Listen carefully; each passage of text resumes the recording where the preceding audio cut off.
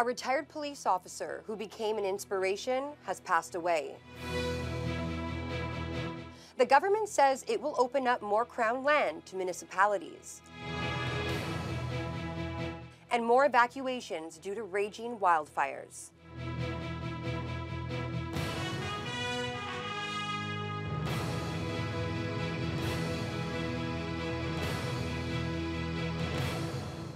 Good evening and thank you for joining us. A local hero has passed away. Retired Constable Craig Town died on Wednesday night at age 65.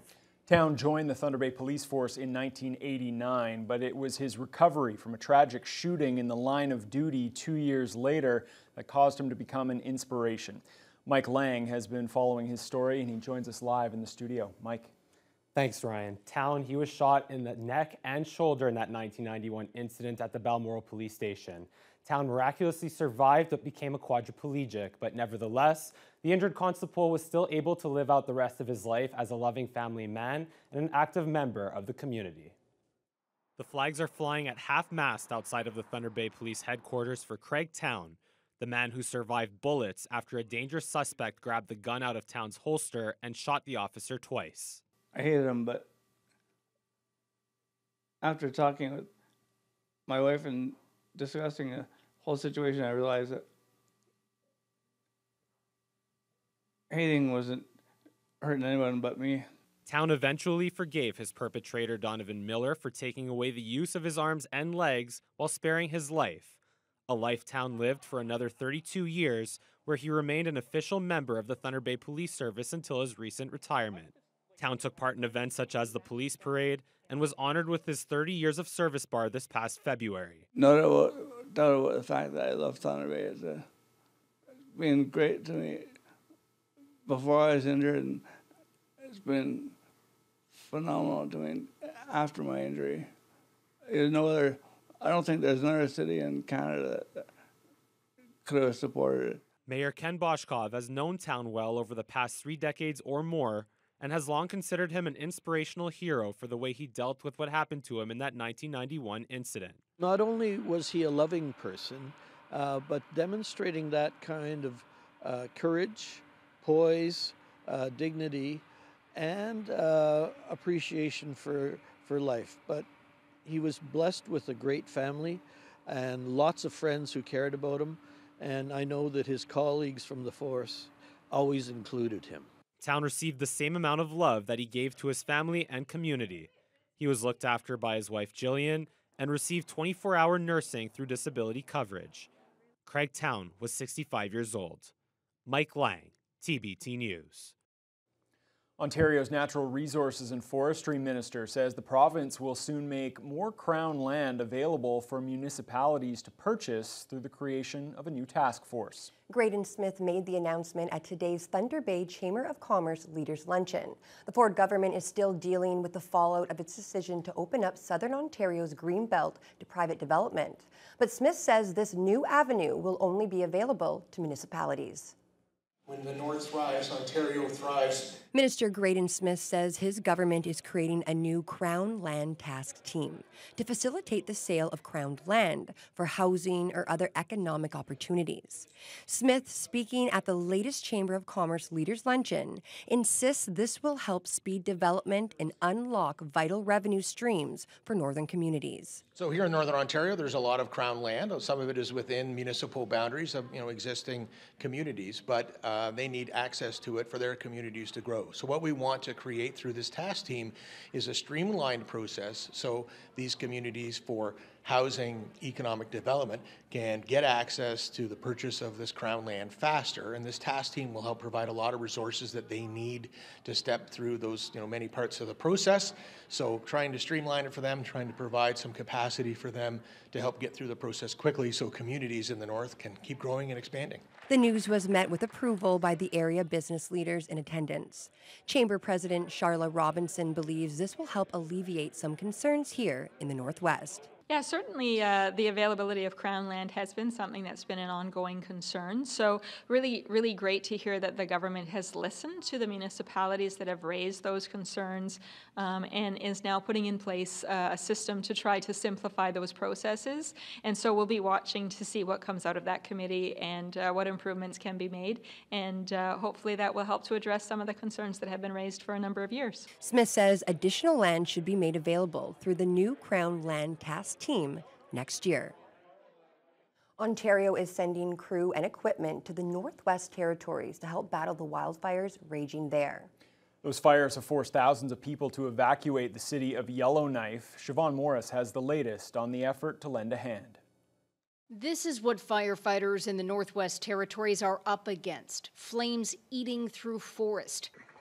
A red glow creeping closer to the capital of Yellowknife. Its streets deserted after its more than 20,000 residents cleared out. Ontario is sending help to keep the flames back. 65 personnel, including firefighters, command and support staff, some of them landing today.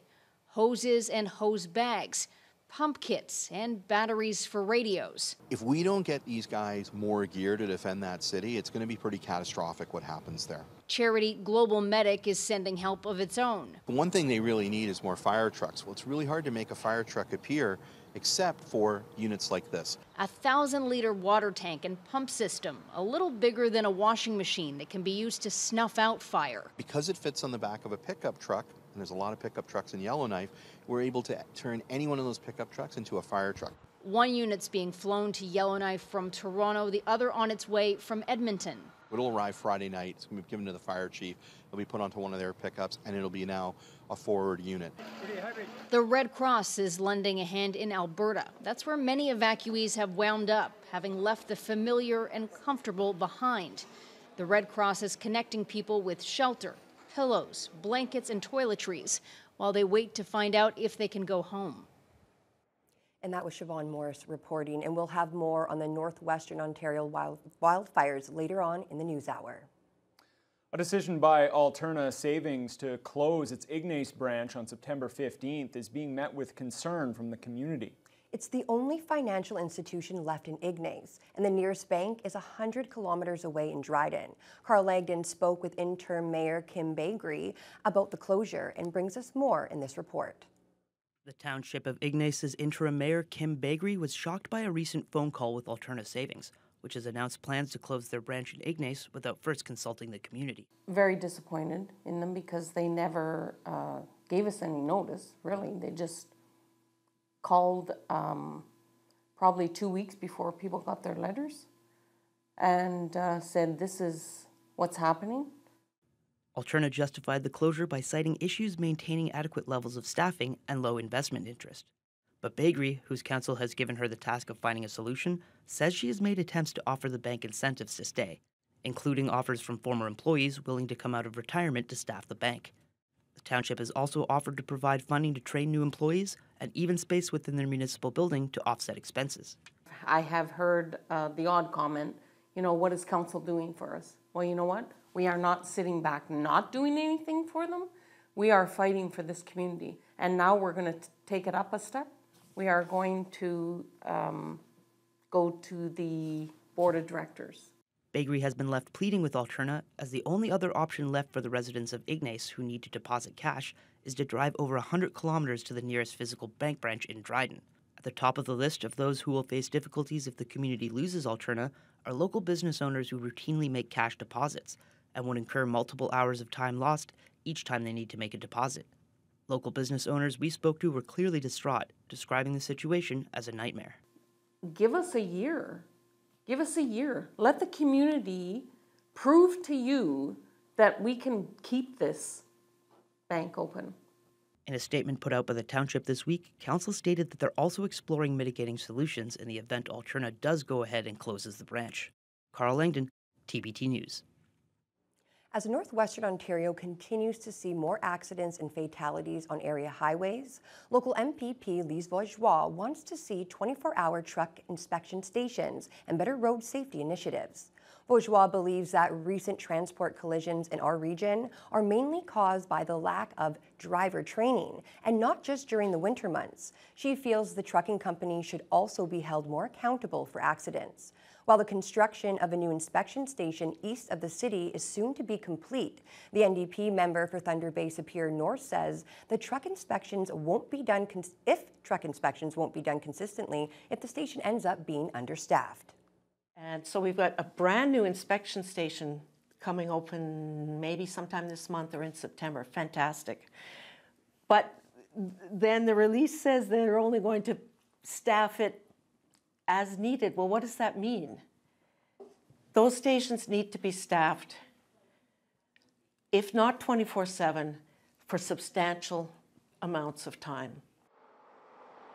The new inspection station started construction in October of 2021. The MTO hasn't confirmed when the $30 million project will be completed and ready for big truck inspections. The Muskeg Express is back on the tracks and ready to charm riders once again at Centennial Park.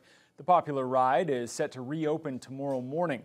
The train derailed last month for the second time in 3 years when an issue with one of the newly installed wheels caused it to slip off the track in the middle of a ride. Thankfully, the passenger car wasn't impacted and none of the riders were injured. The necessary repairs have now been made and the train has been inspected by the Technical Standards and Safety Authority. The Muskeg Express will once again run from 11 to 4 Wednesday through Sunday. It will also be open on Labor Day, Monday, September 4th, for its final day of the season. Two sisters from Thunder Bay have teamed up to produce a horror film inspired by their summers at the lake. Lempo is currently being filmed at the family camp in the Lappy area. Holden Dougal has the story. Tina and Laura Lynn Petrick still spend their summers together at the family camp on One Island Lake. Now it's the setting for their horror film, Lempo. I wanted to write a story that was uniquely Thunder Bay. And the idea that popped into my mind immediately was a bunch of friends sitting around in a sauna drinking crystal beer. Writer and producer Tina explains that she wanted to write something based on her Finnish heritage. Lempo, once upon a time in Finnish pagan history, occultism, legend, he was considered the god of fertility and love. However, his image was warped once Christianity took over Finland. He was warped into the devil himself. Director Laura Lynn is pulling out the Super 8 camera to bring a vintage look to some of her flashback scenes. It will be very inspired by 70s and 80s thrillers as well as slashers, and there'll be some elements of Scandinavian cinema like Bergman. The film is set in 2004, which is the era special to the sisters as they were growing up. We have always kind of messed around and made work together, so this is just doing the real thing. It's pretty exciting, and it's definitely bringing us really close, and it feels really special. Action! They surpassed their crowdfunding goal of $10,000, which will be mainly going towards paying cast and crew, equipment, and supplies. We were immensely successful with that thanks to all of the local support that we've been given. The people of Thunder Bay have been so amazing to us, have really got excited about the project, and we couldn't do this film without them. Once they're finished production, they'll be editing till Halloween. Then after that, they'll be submitting films to film festivals. Holden Dougal, TVT News. Oh, I think he wins the best stand-up of the year. Holden getting into it there, getting into the spirit. Awesome. Can't wait to see the movie. Oh, absolutely, me too. Well, turning to weather now, Mitch, it was a beautiful day out there, and it seems like that temperature is going to kind of continue throughout the weekend. Yeah, I think the temperature was doing better than Holden at the end of that video. It was beautiful outside today. Started a little bit cooler, making its way up to 24, and with all the winds we saw yesterday, starting to dissipate here in Thunder Bay, only reaching up to 22 kilometers from the northwest, with gusts to 30 kilometers. So that wind has made its way out of Thunder Bay. It is still affecting part of the region. We did see plenty of sunshine throughout the day. Now, not a lot to talk about in the region as similar conditions throughout in Thunder Bay. Plenty of sunshine moving out to Fort Frances at 24 with fairly clear skies expected tonight, while farther in the northwest, from Red Lake. A little bit warmer, sitting around seasonal at 25 with clouds in the area. Expecting a little bit more cloud coverage tonight, but fairly nice as well as we head farther northeast to Armstrong and Greenstone at 25 and 23 with plenty of sunshine in the area, while Marathon a little bit cooler down to 17 and 18 in Sault Ste. Marie, also seeing plenty of clear skies, and those conditions continuing tonight. Now, in Thunder Bay, it's going to drop down to around 13 tonight, clear to partly cloudy, so a little bit of clouds making their way in. The wind is going to pick up just a little bit from the southeast, 9 to 28 kilometers an hour, but pretty much a nice day, a nice night, and even nicer conditions on the weekend. I'll have those details in just a bit. Okay, thanks a lot, Mitch. Well, when we return, we'll have more on the wildfires in the Northwest Territories that have forced thousands of people to evacuate the city of Yellowknife. That's after the break. Don't go anywhere. Tired, frustrated. My whole family's already gone.